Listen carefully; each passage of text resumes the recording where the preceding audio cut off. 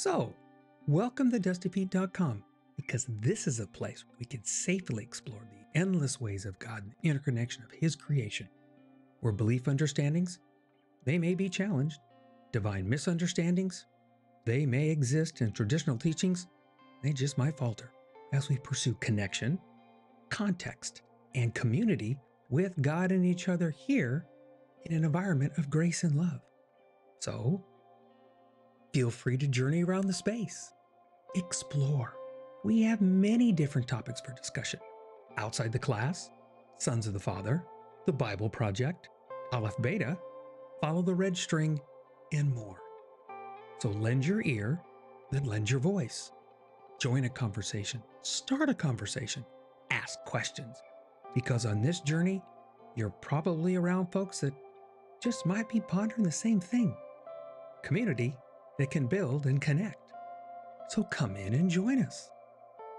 And welcome to The Dusty Feet.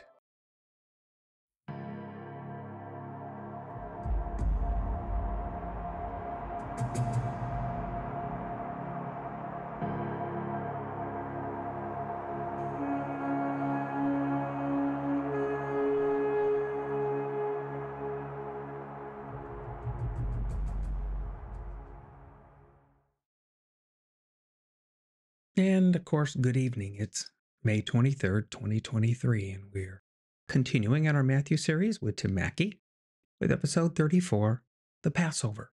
This is part 1 of 3. With this way of doing things, you can watch the video before we begin chatting, so we hope to keep these to around 15 minutes or so.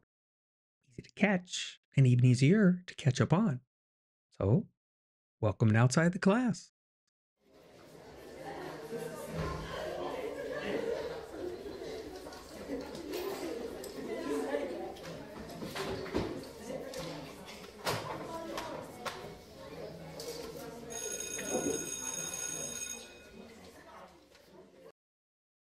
In the description below are links to all of the audio, video, and source documents that we use here in the Dusty Feet. We want to make sure that any material we use here is properly credited to those folks who work so hard to bring it to us. Without their efforts, learning we do here does not happen. And remember, on YouTube, don't forget to subscribe and click that bell icon if you want a reminder.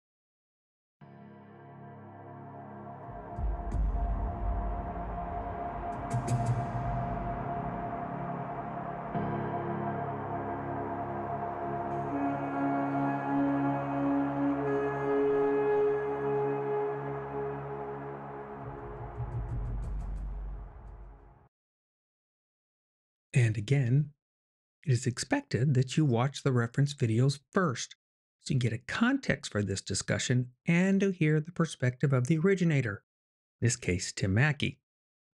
On TheDustyFeet.com, on the Outside the Class section, we have the entire Matthew series thus far. Each of the source videos for all of our discussions are posted there in advance. So, if you have not yet, just pause this. Go to TheDustyFeet.com, explore, watch the video, and when you come back, then we can chat.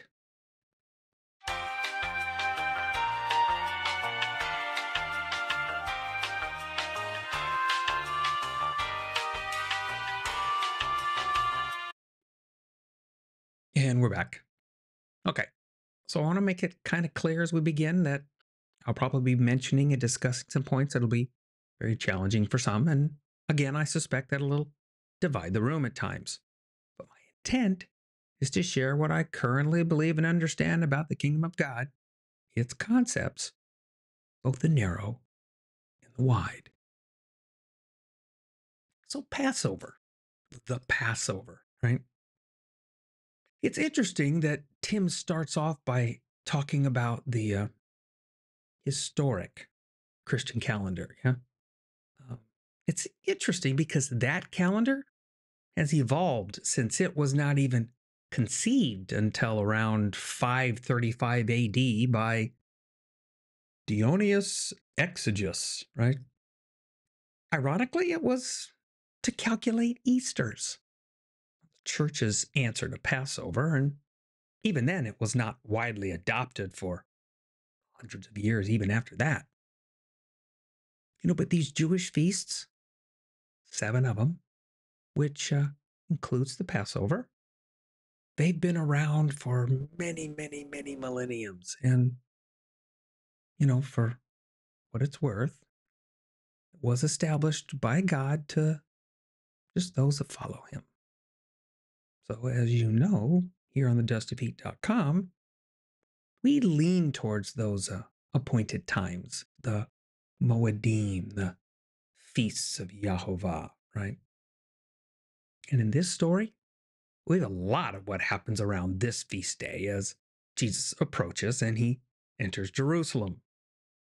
Matthew has been on this last long storyline journey from Caesarea Philippi to Jerusalem at the end of Jesus' time on earth. Things have been ramping up, both the rhetoric and the confrontation. But it's not to Rome, just to the abusive religious leadership of that day, right? He is addressing corruption from within the body. Yes, this is the body of Messiah that's talked about. And these members, they need to be called out. This is not about Rome, although they was expected by the folks all around there anyways, that the Messiah would be addressing and dealing with Rome. It's just not the case. That really is the challenge that the people have and they have to deal with. One might argue they might choose wrongly, yeah? But as Tim stated, the ball's rolling, and I'll put it forward that it's not the Christian calendar events that are rolling, but the approaching Feast of Passover and its surrounding activities. We're going to be introduced to a number of the in-the-day practices of which very much affect those events as they unfold, right? Because we've just had the triumphant entry into Jerusalem. The people are now ready for their king to swoop in, clean out Rome, and just take over. Ironically, that tends to be the view we have today for the Messiah to come, return, right? Sweep out Babylon and take over. So honestly, we know the feelings that they're expecting. And let's be honest, we really can associate with them in a way. We can see ourselves caught up in the triumphant entry and the expectation that things will now change. Weirdly still, it's even with the royal treatment entry, right? It's the religious leadership of the day that take the most offense. The reaction from Rome actually kind of slow to build and then different for them to deal with. This whole thing, it reminded me of a part of the story in J.R.R. Tolkien's The Lord of the Rings trilogy. And it's a prophecy of a coming king. The kingdom, Gondor, it's been under the authority of a steward of Gondor. That's a lineage of caretakers, and they've had them for a long time. The king is rumored to be returning. And the steward of Gondor, well, he just makes a proclamation. Gondor has no king. Gondor needs no king.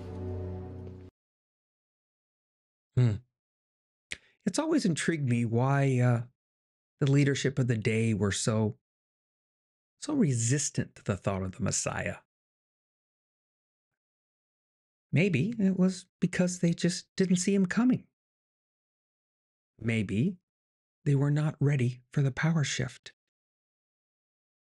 Maybe it was a semi-kept secret that the shepherds had visited the birth of the baby. Maybe it was not really understood of the visit from those wise men, the kingmakers, and then that brutal generational genocide of the children in that area from Herod. Maybe They were not ready to believe that they'd missed it. But to be fair, no one really grabbed it. Even with the rhetoric that John the Immerser, remember he's not Baptist, is not grasped, right? So when Jesus starts his teachings and his proclamations and the healings, that's when things start to unwrap, right?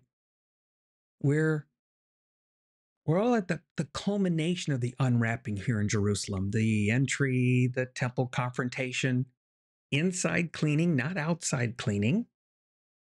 Jesus has been telling his followers that he will die.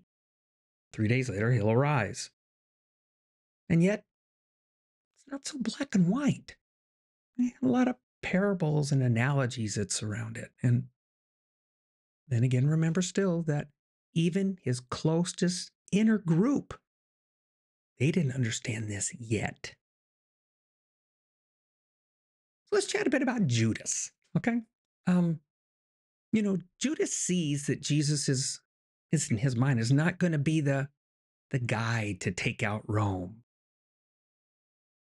So then in my mind's eye anyways, I think Judas is feeling a bit about what he's about to do. Feels a bit betrayed. As he's been with Jesus, he's seen what he's seen and he's heard what he's heard. But this was not the ending he was expecting. I love that Tim brought up the point about the religious leaders, for the most part, were probably very upright and moral folks, right? Not all were these conniving, villainous guys. They were just part of the fabric of their communities that they were in. So maybe in Judas's mind, he just sees this as heading in the wrong direction. And Jesus, he just needs to be stopped. So let's do this with the folks that already want him removed from the position. So here's a question. It'll be very hard to imagine, I guess maybe because we're so aware of the outcome. But here it is. Do you think that Judas expected them to execute Jesus? That it would go to the point of killing him? Or did he think they would just arrest Jesus, deal with him, and then let the people know that he's not the Messiah of their expectations? But did he really expect him to die? More stuff to chew on. And then we get to the handover. How might that work? It seems the best way to find is an isolated time and a place, right? So the crowds would not get involved and just let him take him in. So Judas plans this, right, before we even get to the Passover meal. So there's another moment.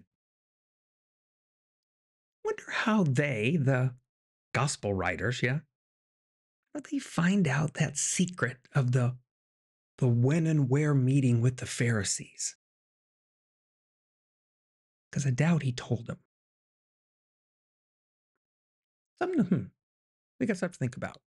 So, in part 2, we're going to be talking about the history, tradition, and the practice of the Passover meal.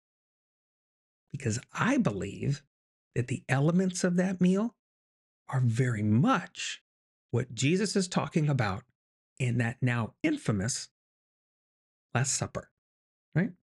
So next week, right, we're going to continue with this series, right? Episode 34, the Passover, with part 2 of 3. So our point to ponder, and I want to go back to that clip and just remember in our minds, wrapping them up outside the class here, that may these words about our King with our time on earth never leave our lips. Gondor has no king. Gondor needs no king.